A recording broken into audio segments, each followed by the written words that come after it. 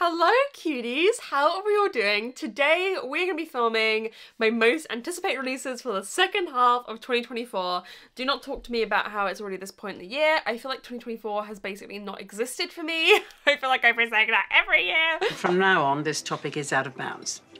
I like to split my anticipated releases up into two because A, there's so many of them. How many? I've got 91. I'm only gonna read like 150 books this year. And I've read like 60 books this year and I've only read 6 2024 releases, so you do the math on that one.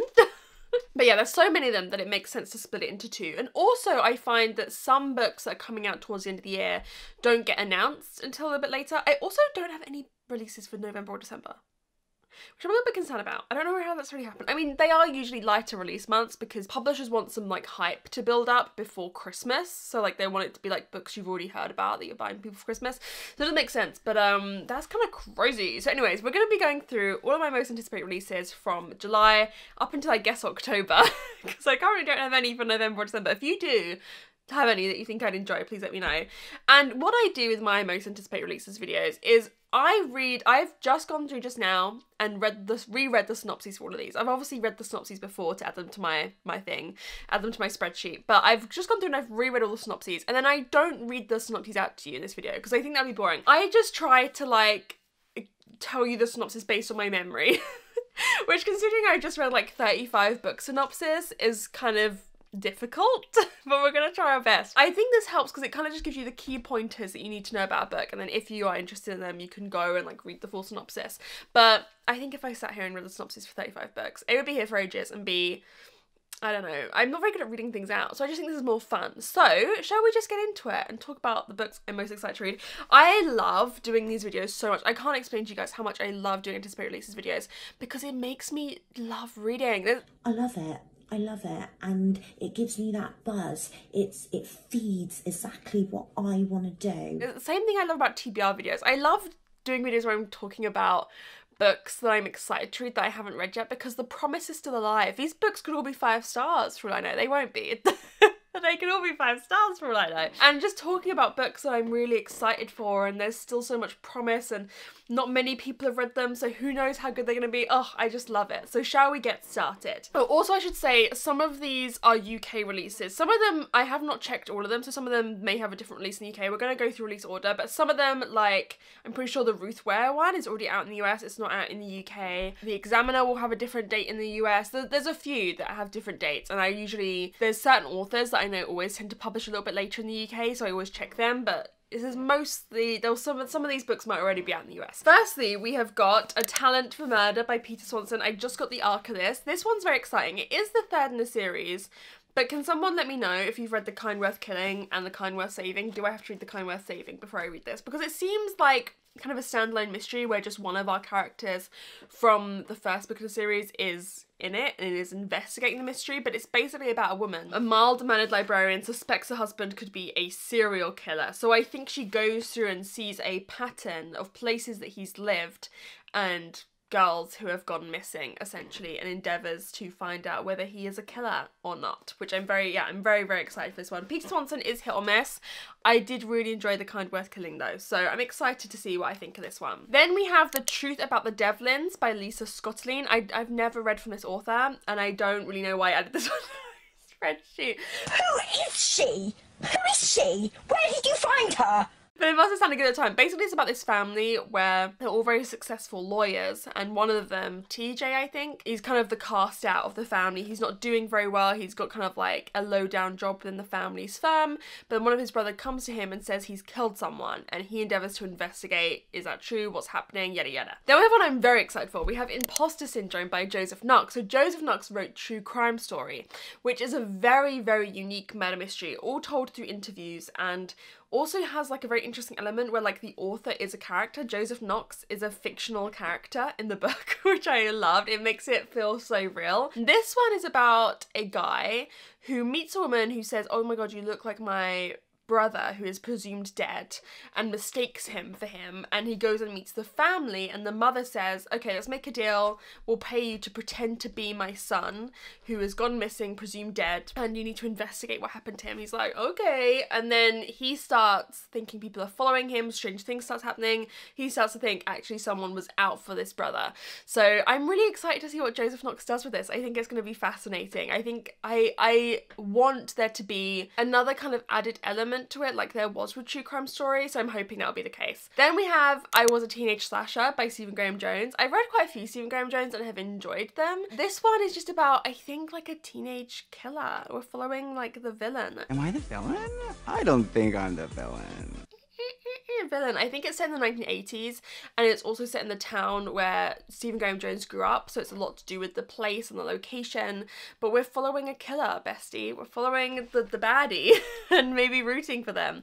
So I think that's a very interesting dynamic, and I'm loving all of these like slasher, nostalgic inspired, like I loved My Best Friend's Exorcism, which is set in the 80s. I love anything that has a really evocative location and setting, and I feel like this one will do. Then we have Bury Your Gays by Chuck Tingle. I've never read anything by Chuck Tingle, but a lot of my patrons, we have a few on this list that ones my patrons were really excited for and I've added. This one is about a screenwriter who is told you have to kill off your gay character for like the show to do well, the algorithm to do well, and he's like, I don't know. I know Chuck Tingle's the one who writes all of those like weird books like I married a computer or whatever, I don't know.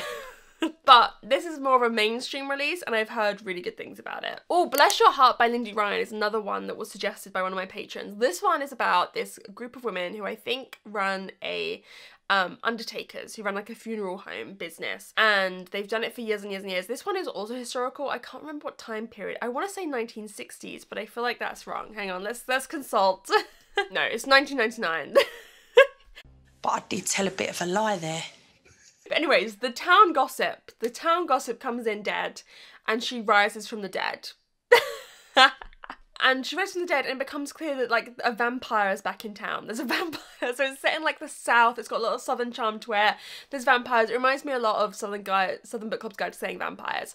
So I'm really looking forward to this one. I love the cover. I think it's going to be really, really fun. So I'm looking forward to that one. Oh, then we have One Perfect Couple by Ruth Ware, which a lot of people have been telling me about because I think this is out in the US. I could be wrong, but a lot of people have been reading it. Maybe it's been arcs. I don't know. But this is Ruth Ware's new release, which Ruth Ware, I have never given less than a 4-star. I have not yet read... Oh wait, no, what did I give? The It Girl? Did I give it a 4? I think I did. Anyways, moving on. I haven't read 0 Days yet, but I love Ruth Ware, and I feel like she's been veering more towards like domestic thriller or whatever, and my favourite Ruth Ware is One by One, which is a classic isolated murder mystery, and it seems like we're getting it again, baby! I'm so... I'm so excited. So this one is about these couples who go on this like couples retreat, couples event. I think it's like a Love Island kind of thing. They're on a TV show. They go and travel to this island and things start going wrong, and then they're cut off. There's a storm and they're stuck on this island and maybe people start getting killed. It's like a couples Love Island. Like they go on this show and it's like competing as couples. I'm so excited.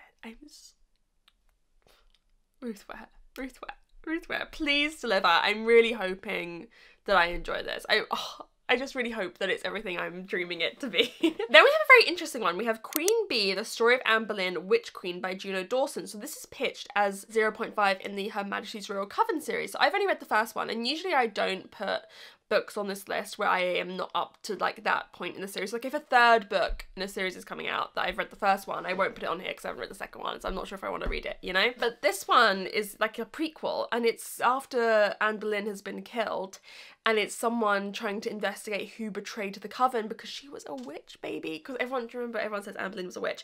Anne Boleyn was so... that girl. The mother. Not just mother, I might actually change it to the mother. She was that girl. I feel like it's a universal experience growing up as a girl that you are obsessed with Anne Boleyn. Like there was just something about Anne Boleyn. I remember when we did tutors at primary school and like we had to draw one of the wives. You bet believe I was drawing Anne Boleyn, baby. And like going to the Tower of London and seeing the exhibits about her. There's just something about her story that I think she's the most interesting of Henry VIII's wives. So yeah, this is a novella about the first witch queen coven and like who betrayed them. I think this is going to be so much fun. Anne Boleyn! I'm so excited. Guys, doesn't this make you so excited to read? Aren't you just like loving reading? Oh, I love life. Then we have 7 Lively Suspects by Katie Watson. This is the 3rd in the 3 Dahlia series, which not enough people are reading. I went and checked the other day. It seems like only 500, the 2nd book only has 500 ratings. This is a criminally underrated cozy mystery series for me. Like, it's so much better than so many of these cozy mystery, English, quaint books that I read. Like, it's better than The Marlowe Murder Club, it's better than Spoonful of Murder, it's better than Death and Croissants, it's better than like all of these books that have way more readers. This is so severely underrated. So we're following the 3 Dahlias again, who are these actresses who have played this very well-known character throughout the years. And in this one, I believe they're investigating, there was a copycat murder like 10 years ago where it seems like this killer copied a Dahlia Lively mystery book, so like as if you reenacted a Hercule Poirot book in real life, and someone was arrested for it, and now it seems like they think that the wrong person was arrested for it, and these girlies are investigating it. Then we have What Have You Done by Shari Lapena. I haven't read a new release Shari Lapena since Not Happy Family, which I didn't enjoy, but there are some Shari Lapenas out there that are great. Like, I loved The Unwanted Guest, and I really did enjoy, what's the other one? The one with the baby? What is it? The Couple Next Door. That's probably her most popular one, isn't it? And this is Shari Lapena's new release this year, and the synopsis is quite vague. We're in this small town in the US where, you know, people don't lock their doors, everyone feels very safe, and then one day a girl is murdered. And that's all we really know. That's all we really know. I am intrigued by it. I feel like I've always enjoyed Shari Lapena's writing. My issue with Not a Happy Family was more like the plot. But there is something about Shari Lapena's writing that I do really enjoy. Next we have one that I was sent unsolicited. I did not request this book because I did not love this author's first book when everyone else did, but I'm intrigued by it. So we have got The Pairing by Casey McQuiston, where we're following these 2 bisexual exes who accidentally book the same European food and wine tour and challenge each other to a hookup competition to prove they're over each other. I'm very intrigued by it. I think the setting of Europe, this European food and wine tour will be very cool. Oh, I like these little chapter breaks. Oh, Florence. We're in Florence, baby. I'm intrigued by this one. Listen, I have not read any Casey McQuiston since I read Red, White, and Wild Blue. I haven't read any Casey McQuiston since then, and I've been a little bit scared off, but maybe everything happens for a reason, and I feel like this was sent to me for a reason. So I'm excited to see what I think of it. Maybe this will be an improvement on Red, White and Royal Blue for me. And next we have Death at Morning House, which is a little bit of a vague synopsis. This is by Maureen Johnson, who wrote the Truly Devious series, which I need to catch up on. But this is like a YA standalone, where I think this character is like house sitting on this island, and the house that she's house sitting at first goes up in flames, and is like, okay, I'm obviously not gonna get a job again, but then is asked to look after this abandoned house, and there's, you know, secrets in the abandoned house, what's happening. It's a bit of a vague synopsis, but basically abandoned house setting. That's all we need to know. Oh, then we have one I'm so excited for. We have The Seventh Veil of Salome by Silvia Moreno Garcia. This one is set in 1950s Hollywood. I've been saying, I actually don't know what exact decade, because I know, when does Seven Husbands Ever Hugo start? But there's something about the golden age of Hollywood that I just think is rife for like amazing stories, and it really upsets me that there's not more books set in this setting. I would love to write a book set in 1950s Hollywood. I think it's so, oh, I love like the film studios and like the actresses and like, oh, everyone's sleeping with each other. Like, I just think it's such a great setting. So this one's about this role that everyone wants, and a ingenue, like an unknown actress gets cast. We're following her, and we're following an actress who really wanted the part. So it's more it's like historical Silvia Moreno Garcia, and I just think this one's gonna be so much fun. I love the setting. Then we have one that I've put on here kind of tentatively. It's I Need You to Know This by Jessa Maxwell. This is the author of The Golden Spoon, which I enjoyed but didn't love. And so this is the kind of author that I'm just thinking about giving a little bit of a second chance, you know? This one, we're following a columnist, a kind of like, I think Deirdre, like a, I don't know, newspaper helper gets murdered, and a girl then takes the job vacancy and then investigates the murder. So I don't know about this one. I'm intrigued. I want to give this author another chance because The Golden Spoon was such a fun synopsis, But yeah, not entirely sure what we're going to think of this one. Next, we have two that were recommended to me by patrons. We have The Phoenix Keeper by S.A. McLean. This seems to be like a cozy fantasy, and we have a phoenix keeper who wants to save phoenixes, but it seems like they're an endangered species and there's no breeding program, and they're trying to save the phoenix. And there's a griffin keeper who they're kind of like, you know, enemies with, but I think it's going to be like they're going to fall in love. I think it's going to be like a cozy fantasy romance. And one of my patrons was reading this on one of our reading sprints and saying how amazing it was. And I read the synopsis and I went, yeah, it's going straight in my basket. Ooh! Extra spicy sauce. That's going straight in my basket. Then we have one that I just love I love the cover for. It's The Full Moon Coffee Shop by Mai Mochizuki. This is a Japanese translated bestseller where there's like this cafe that's run by talking cats. Take a moment. Take a moment. Take a moment. It's run by talking cats, and I think they tell your fortunes. Like, you go in and these cats tell your fortunes. Oh, absolutely. I'm a bit nervous because it does seem like that Japanese convention of short stories, like Before the Coffee Gets Cold, or the Kamigawa Food Detectives, or Days at Murasaki Bookshop, where I just have been not loving that kind of format lately. But cats running a coffee shop, talking cats, I mean... It's poetry. It's one of God's masterpieces. Then we have one that I was intrigued by. We have You Will Never Be Me by Jessie Tanto, and I put this on here because I enjoyed Vera Wong's guide, Vera Wong's Unsolicited Advice for Murder, I don't know, whatever, Vera Wong's, I can never remember the title of that one. And, you know, this author has written that and wrote the Dale for Auntie stuff, and this one seems very different. Like, the cover is very different, it's a very different vibe, and it's like influencer thriller, where these two characters, one is a very successful influencer, one is the woman who helped her become a very successful influencer, and was then dropped. And she gets one of the influencer's kids' iPads and starts tracking her, like, schedule and changing things on the family calendar. Also, let's just talk about how I am not on my family's family calendar. My parents and my brother have a family calendar without me. And they're just like, they've never added me to it. They made it when I was away at uni and I've never been added to it. Anyways. And then the woman who is not the influencer, the kind of stalky, goes missing. And it just sounds, it seems like a departure from this author's kind of typical vibe. So... I don't know, I'm intrigued by it. Then we have a Tea Kingfisher fantasy. We have A Sorceress Comes to Call. So this is about, we've got our main character and her mother is like a bit sus. Like, think Rapunzel and what's the woman's name? The one who traps Rapunzel. I get a similar vibe to them. And there's a mysterious death in the village, so they flee and they go to this tavern, and the mother seems to be trying to seduce, I think, one of the people in the new town that they're at. Maybe he works at the pub, I'm not quite sure.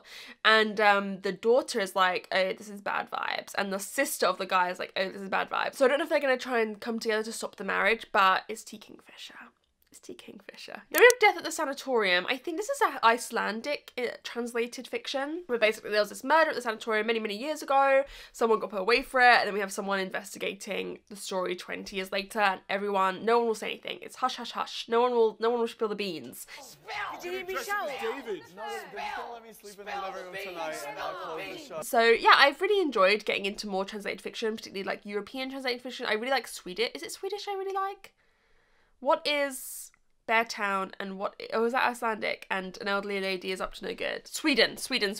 Okay, interesting. So I want to try this out. I'm very intrigued. Then we have The Life Impossible by Matt Haig. So Matt Haig obviously wrote The Midnight Library, which was incredibly successful, and I think this is going to be along a similar line.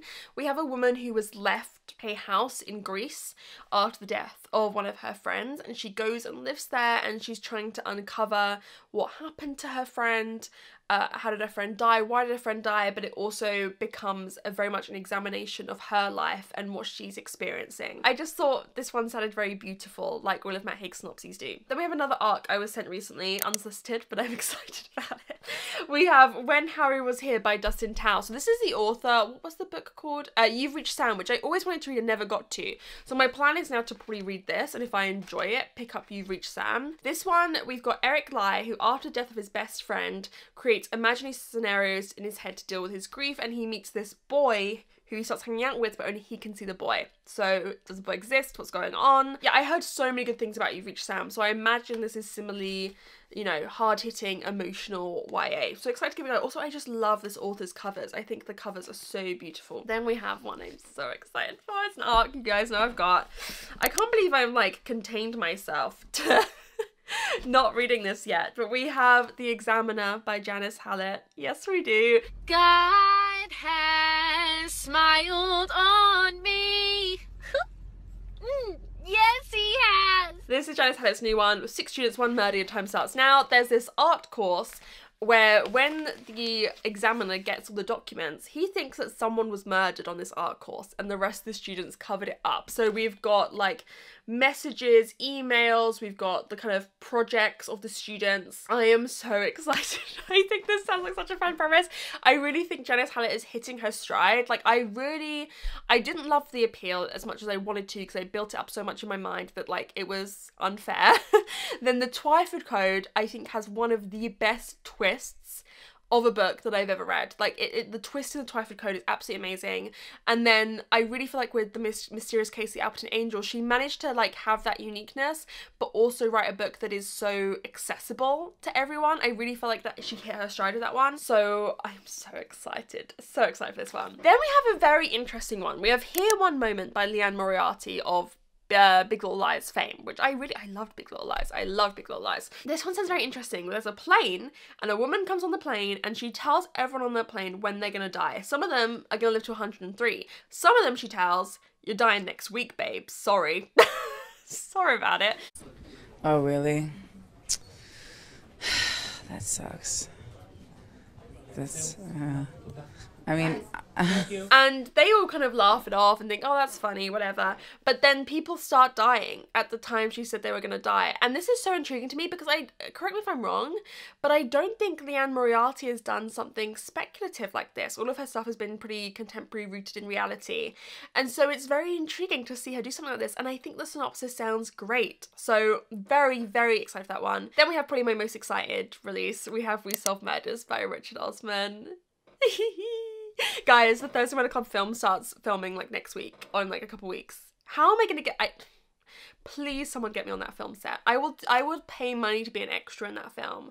Please. I won't be like the woman in the Doctor Strange movie either who's like in the background like... like I'll be a good actress. You won't even notice me. I just want to be on that film set. Richard, knock, knock, knock, please. I've given the synopsis many times, but we've got a father-in-law and daughter-in-law duo. The father-in-law, I think, is ex-police or ex-investigator, but he loves, you know, his routine. He loves his small, quiet life, whereas the daughter-in-law, she's a jet-setter. She's like, you know, I think she's like private security often for celebrities, but she's going here and everywhere. She loves like traveling, and they team up together to solve murders and create like an investigation agency.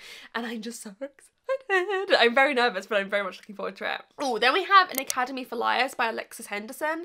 I have not yet read House of Hunger, but I loved Year of the Witching and thought it was so unique. And this one is about a school where everyone who goes there, who like gets invited to go to this school, it's like dark academia, has like powers of persuasion, has the art of persuasion. And I don't know, it just sounds very interesting. I've started to be a bit tentative with dark academia because I just feel like, you know, there's 10,000 dark academia books out there. But there was something very special about like Alexis Henderson's writing, so very much looking forward to this one. Then we have Somewhere Beyond the Sea by TJ Klune. This is the sequel to The House in Cerulean Sea, so I don't want to give the plot too much, but I believe this is pretty much Arthur's story, who is kind of the head of the orphanage that he works at. And I'm intrigued to see where this goes. Listen, In the Lives of Puppets was a low point for me and TJ Klune, but I feel like a sequel in the House of Cerulean Sea series, I'm going to love that. And we have The House of Last Resort, which I think has been out for quite a while in the US. I haven't heard a lot of people talk about this. This is about a town, I think in Italy or something, where the mayor is selling off derelict buildings for €1. So like, you know, come buy this house, but you have to live in the town for 5 years as part of the deal. So you get this house, you probably fix it up and get a lovely place, an Italian countryside for cheaper, but you have to live there for 5 years. And this couple move in, and I think the house is haunted, and it used to be owned by the church, and the priests seem to be getting up to something. So I think this sounds like a very unique premise, but I haven't really had anyone speak about it, even though it's been out for quite a while. So I don't know. Then we have, oh, I'm so excited for this one. We have Pick the Lock by A.S. King. So this is A.S. King's new release. A.S. King, you're gonna get weird shit, baby. You're gonna get weird shit. And this one is about a girl whose mother is often at work, traveling around, and when she's left at home with her father and aunt, who keep her and her sibling in tubes, in these weird tubes. And it's about her trying to get out of these and be reunited with her mother and escape the kind of abuse that she's suffering. And, you know, A.S. King's books are always often very much fabulous and magical realism, but an allegory for something bigger. So I'm very much looking forward to this one. We haven't had an A.S. King release in a while, since Switch, and I usually, you know, A.S. King usually does it for me, so very much looking forward to this one. Then we have a novella, Graveyard Shift by M.L. Rio, the author of If We Were Villains, and this one's just about a guy, he seems to be digging up graves, and these characters are trying to figure out why he's digging up graves, and is it linked to some weird shit that's going on in real life? I don't know, it sounds very interesting. I'm tentative because I didn't love If We Were Villains as much as everyone else loved If We Were Villains, but I'm tentatively excited. Then we have Disney High by Ashley Spencer. This is non-fiction into Disney, the height of Disney, Hannah Montana, Jonas Brothers, like my childhood, Camp Rock, High School Musical. Oh, I sat down with the president of Disney Channel and I said, I want to make history. And that's what this is. After loving Reach for the Stars so much, this is my kind of non-fiction apparently. Nostalgia non-fiction, I absolutely love. And this is like, where Reach for the Stars was a little bit prior to my time, this is my time. This is my time of Disney, Lizzie McGuire, Hannah Montana, Sunny with the Chance, Wizard of Waverly Place, you know, Sweet Life on Deck. I'm so excited. And it seems like it's got interviews with many influential people. I don't know if it's like an oral history like Reach the Stars was, where it's all through interviews, or if it's gonna be a narrative or written with interviews interspersed. Sorry, I've got a Miko hair somewhere on my face and it's really bothering me. But I am very excited. Then we have Under the Same Stars by Libba Bray. The synopsis of this sounds interesting. We've got 3 different timelines, one in 1940s Germany, one in 1980s West Germany, and then one present day, or 2020 in New York, where like COVID is part of the plot. I'm just intrigued because we haven't had a Libba Bray in ages. Correct me if I'm wrong, I don't think a Libba Bray has come out since King of Scars, which was the King of Scars? No. King of Crows, which I feel like came out in like 2020, so it's been a long time, and I really have enjoyed Libba Bray's writing and what she does with historical fiction, so I'm intrigued. Then we have The City in Glass by Nevo, another Nevo. I love Nevo, I love Nevo. I need to read Nevo's other standalones because I've only been reading the Singing Hill cycle, but I have Siren Queen and The Chosen the Beautiful to read. But this is a fantasy where there's a demon who rules this city, and then the angels come and the city topples, and I think it's a love story between a demon and an angel. I'm very intrigued. Nevo's writing, absolutely amazing. I'm very intrigued by this one. And then finally, I'll just link these two together. We have 2 Christmassy novellas from Murder Mystery series, which I'm intrigued about. We have The Mistletoe Mystery by Nita Prose, which is the sequel to The Maid, or like, you know, that series. And then we have Everyone This Christmas Has a Secret by Benjamin Stevenson, which is Everyone in My Family Has Killed Someone series. I love Christmassy murder mysteries. Maybe I'll have to read quite a few Christmassy murder mysteries at the end of this year, because I feel like there's so many of them. And it's very interesting to see how different series handle Christmassy murder mysteries, because some don't do a murder. Some like think you're gonna do a murder, or some do like a missing object. I'm just very intrigued by both of these, so because they're both series I've enjoyed, so I will probably be reading these, but maybe I need to make progress in both of those series in order to do that. Maybe I need to catch up on those. But yeah, those are all, after 10 years, those are all my most anticipated releases for the second half of this year. Let me know which of these you're most excited for. I'm probably most excited for We Solve Murders, The Examiner, which I own. The Queen Bee by Gina Dawson is calling to me. 7 Lively Suspects. There's so many good ones. A.S. King. There's so many good ones. So let me know which of these you're most excited for. Also, let me know if there's any 2024 releases for the second half of the year that I have not mentioned, because I'm always looking for more. Even though, how many 2024 releases am I going to read by the end of the year? We'll see. Hopefully I'll start doing better. But anyways, guys, thank you so much for this video. I'll see you very soon in another one. Bye!